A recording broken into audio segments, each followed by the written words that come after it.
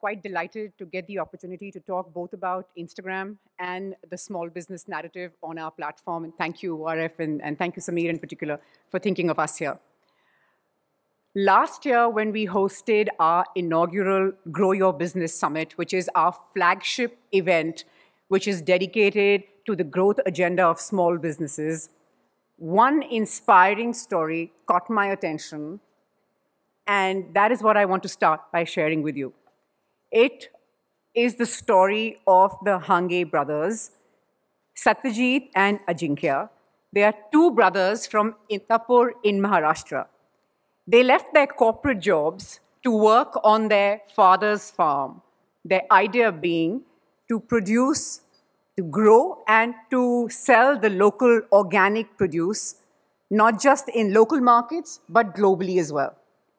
As you can imagine, this dream was massive, really big. They were punching, many would argue, above their weight. And to try and scale a business out of a village in India, of course, comes with its own challenges. They described how they actually stood by the highway in their village, explaining anyone who cared to stop what organic was all about and what advantage it brought. But all that changed when they put out an ad on a Meta platform, I think it was Facebook, talking about one of their star products, which is ghee, a cooking medium. And somebody in the US spotted it and said they wanted to purchase it. Today, they're advertising on Facebook and Instagram, and they are present in 48 countries and 700 towns and cities across the world. They're not alone. A Meta-commissioned survey of small businesses by Ipsos actually shows that in India, more than a third of the SMBs, or the small and medium businesses who were surveyed, have said that Instagram has helped their business increase sales outside the country. Across our apps, we're also finding that Two Brother Organic Farms is not the only such enterprise, is not the only such business also coming from outside one of India's big urban centers. In fact, if you look at the 100 most followed businesses on Instagram, say anywhere between 1 to 3 million followers, you will find that 40% of them are actually coming from outside India's top metro cities. So that is where a lot of the growth is where we are seeing. The ability also of both Facebook and Instagram to connect businesses with their customers accurately across geographic boundaries is another superpower, especially for small businesses. And at Instagram, I think that we are uniquely positioned to help businesses do this. Let me explain why. Instagram is a platform where people come on to pursue their passions, to build their communities. We have a thriving creator community on the platform. And there are umpteen instances and more of how businesses and brands have leveraged creators to grow their brand, to expand their businesses, to find new markets, to find new users, to retain existing users, and I could go on and on. Instagram is also the place where culture unfolds. So say, think Diwali. Think that nail-biting India-Pakistan cricket match, right? This is where businesses are also uniquely positioned to reach users in a context that matters to them. And of course, talking about Instagram, one cannot not touch upon Reels. Reels is the short format video, which is how India is really expressing itself, and there's just so much discovery happening on Reels. Ads on Reels is another very, very strong medium for businesses to reach out to their users. In fact, our annual study of festive shoppers by YouGov that we recently released actually shows that 83% of Diwali shoppers have consumed short, user-generated videos on Meta technologies. And here's another example of how businesses are leveraging it. Lekhini Desai is a young entrepreneur from Mumbai. She's got a fashion label. It's called the Indian Ethnic Co. She used Reels. She actually made Reels of both of her and her friends dancing in saris. Not only did that lead to millions of views for those Reels, It also created a market and regenerated demand for the saris that India Ethnic Co. was actually selling on its platform. And there are many such instances of those like Lakshmi, and especially women entrepreneurs who are putting themselves out there on Instagram. And we're seeing a lot of diversity when it comes to founders as well.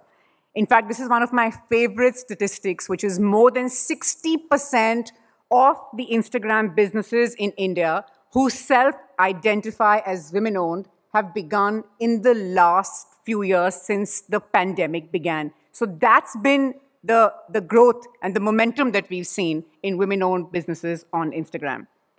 When we talk about all our work in empowering women entrepreneurs, we've also got programs like She Means Business, which is, again, focused on the economic empowerment of women. We are present in 38 countries. We've got programs like Goal, which are, again, going online as leaders, where, again, the whole idea of that program is to equip youth and women entrepreneurs from tribal communities to be able to use digital platforms and do that quite effectively. The Ipsos study that I mentioned also shows that 48% of surveyed small and medium businesses report that Instagram has helped their business increase access to new customers. And more than half of these small and medium businesses also said that Instagram has helped the business increase the number of potential customers who see their products and services. I'll talk a little briefly before I end on the growth that we are seeing on the platform of direct-to-consumer models as well. And I'll illustrate this with the example of Shubhika Jain. Shubhika runs a skincare brand called Ras Luxury Oils from Raipur in India. She basically sources from the farms and converts them into these skincare labels. She was a B2B business, but then the pandemic forced her to pivot, and she began reaching out directly to consumers as well. She used Instagram as a platform to advertise and remains one of our largest advertisers even today. She has seen a 20x growth in the last 2 years on the back of some of this advertising that she has done.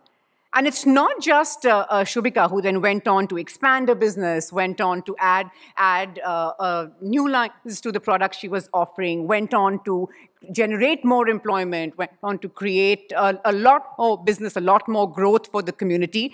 But as per this Ipsos study, which clearly is the flavor of the day with me, and I'm going to keep quoting it, more than a third of the surveyed small and medium businesses also reported that Instagram has helped their businesses hire new employees. So all this is, I think, what I'm trying to do is illustrate the power of the platform and what we bring to the table when we're talking about small and medium businesses in the country. We're also seeing the rise of new and innovative business models, and I'll talk to you about Hobspace. This is a global chess learning platform, and they are teaching students chess and helping them participate in international tournaments.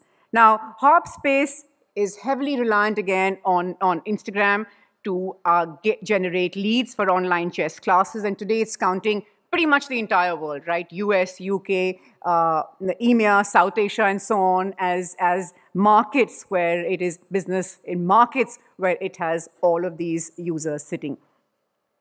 At Meta, our commitment to India's business is to give them an opportunity to grow by looking at their needs and by looking at their challenges. And we are doing all of this with an India-first lens.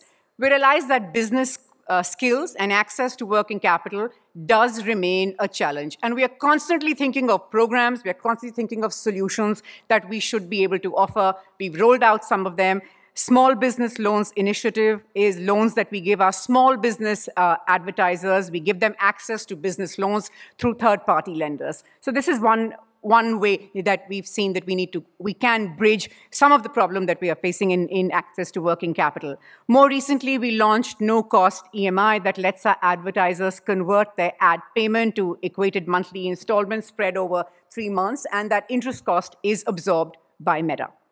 Similarly, we have numerous skilling programs and resources that we build out to ensure that our users, entrepreneurs out there, small and medium businesses are supported at different stages of that growth journey that they are on, that they've embarked on. And our different programs and resources have reached over 20 million small businesses across India.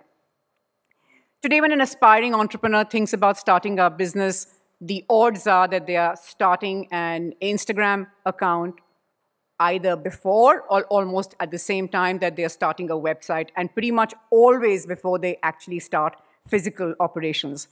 And what we realize is that this means that we have a deep and a very real responsibility towards India's small businesses, and one that we are absolutely committed to. When we talk about allowing small businesses, enabling small businesses is a much better framing, enabling small businesses to grow and to build for a strong digital future.